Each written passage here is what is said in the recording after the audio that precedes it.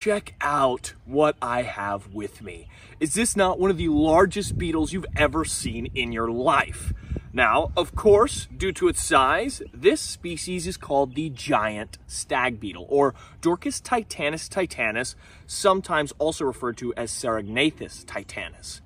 Take a look at the size of this stag beetle.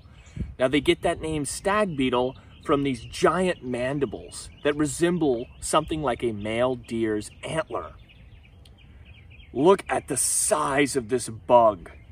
Now, this species is naturally ranging throughout most of Southeast Asia, and they feed primarily on saps and fruit juices. Despite their formidable appearance, they're not carnivorous. In fact, they use these giant mandibles for fighting other males.